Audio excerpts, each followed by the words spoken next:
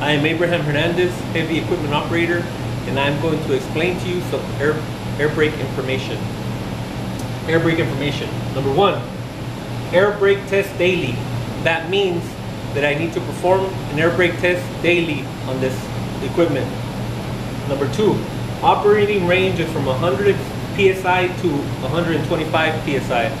That means I cannot operate this equipment unless the psi is between 100 and 125. Number three, at 150 psi, the pop-off expansion valve goes off.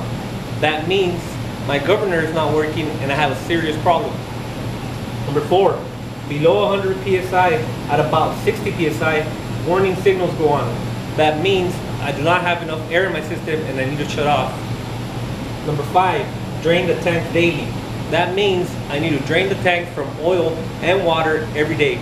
Thank you.